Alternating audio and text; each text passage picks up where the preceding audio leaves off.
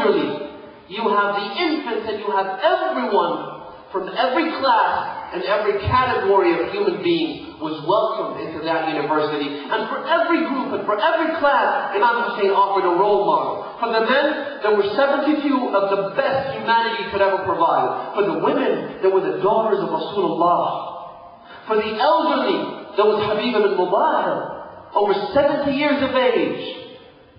Yet he was like a mountain in his resolve. For the young, there was Al-Qasim ibn al-Hassan, Abdullah ibn al-Hassan, only 7 years old. And then for the people who had a very pure past, there were companions of the Imam. And people who had a bad record, there were also role models for them. A Christian that would revert to Islam. A Uthmani that would love Imam Hussain when he first set his eyes upon him. For the infants, you had Abdullah al-Adiyah. For every group, for every class, there was a tutor. And that tutor would teach us, that lecturer would teach us how to discover our humanity. And that is why this university will never perish for as long as there are people that would want to enroll. And your presence here tonight is strong proof that you do want to enroll. That is Imam Hussain, peace and blessings be upon him. And that is why we keep coming back for more. That is why we love him. We love him because he was love personified. We love him because he was worship personified. We love him because he was servitude to Allah subhanahu wa ta'ala personified. And that's why we keep coming back. And that's why we interact. That's why we weep. That's why we cry. That's why we love him. And we love him to death. As much as they tried to destroy Imam Hussain and to defeat him, Imam Hussain was killed. He was then decapitated. His body was then crushed by the horses. And it was prevented from being buried so that it would be consumed by the vultures and by wild animals in the desert. The shrine and mausoleum of Imam Hussain was destroyed and demolished several times by successive rulers.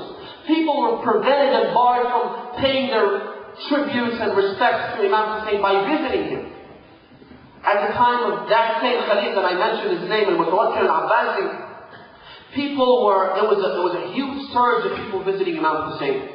And so to prevent them from doing so, what he did was impose a tax that every 10 people had to have one person from that group be named. In other words, have their hands chopped off, for example. One out of every 10 people had to be named. But seeing that the surge of visitors to Imam Hussein's mausoleum wasn't decreasing at all, in fact it was increasing, he increased the penalty several times until it reached a capital punishment for every one out of every 2 people. So if you and I wanted to visit Imam Hussain at that time, one of us would have to be killed. Now why would anyone do that? Put yourself in their position. Why would you give your life the ultimate price so that someone else would visit Imam Hussain? Well, the answer is that in the hearts and minds of those men and women, those devout Muslims and lovers of Imam Hussain, they were not giving their lives, they were gaining them. And they were also contributing towards guaranteeing the existence and the continuation of Imam Hussein's message. They were not giving lives, they were taking them. They could guarantee by doing so being in the companionship of Imam Hussain in paradise for eternity. That's why they did it. When Saddam came, he ruled Iraq for about 30 years with an iron fist.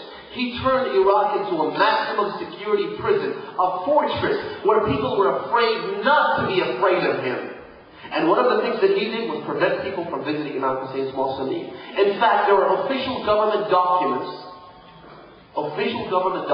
court documents, that state the reason for the execution of one follower of Alulbayt in Iraq, because he visited the mausoleum of Imam Hussain on a constant basis, and also he never respected Ba'athi agents. In other words, he never said hi to them when they walked past in the street. So for 2 reasons he was executed. One, One, he didn't respect the Ba'athi agents enough. Two, because he visited Imam Hussein's shrine on a constant basis. As much as they tried to defeat Imam Hussein, as much as they tried to stop people from loving him, they have been unsuccessful. And successive generations have come and gone. And each new generation tries successfully to get a sense of direction from Imam Hussein's correction. Which is why the tragedy of Karbala continues to be an area where people cry. Now, I don't expect, nor do I encourage you to accept everything I have to say to you in these upcoming nights, inshallah. I don't want you to accept everything I say based on religious extremism. I don't even encourage you to do that. I mean, we live in the information age, where the most precious commodity is knowledge. People don't take things for granted anymore. People ask you for proofs to back up everything you say. And I'm not telling you should be a skeptic Muslim that questions everything that's put forth. Because there's a difference between questioning everything and trying to gain an understanding. And I would encourage you to ask questions. If there's any area of ambiguity, I would ask you to ask me a question. Tell me what this means. Tell me why this happened. Tell me why this took place. And we're not afraid of being asked questions. He is afraid who does not have the answers. But we have the answers. Maybe I don't, but sure as hell our imams do. A sister once sent me a message.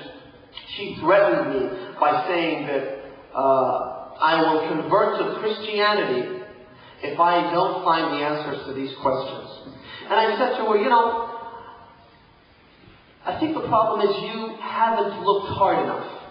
Simply because you haven't found the answers doesn't mean that the answers don't exist. Now, you should ask me. If I don't have the answers, you should ask my teachers. If you're not satisfied with their answers, you should ask the supreme religious jurists, the Maraja. And if that doesn't work for you, I will personally join you in becoming Christians. In fact, I will consider joining the ministry, becoming a priest, and probably giving sermons about Jesus at the church. I probably think they even pay better over there. And, simply because you haven't found the answer doesn't mean it's not out there. And I think it's really important in these coming nights. And I will base my prime focus on the verse that I began this lecture with. A verse that, if you notice that if you were here last year, we talked about death, and that was very appropriate in my view. It was very important to talk about death, as a reminder that this life is a mere transient passage that leads into a more important, more fulfilling life. However, I think when it comes to Imam Hussain, we should be talking about life, not death. Imam Hussain is the spring of life. And we should be talking about life and talking about having a good, blessed life. The verse that I mentioned at the beginning of the lecture talks about those who do good, be it male or female, men or women. God does not distinguish between men and women when it comes to doing good deeds.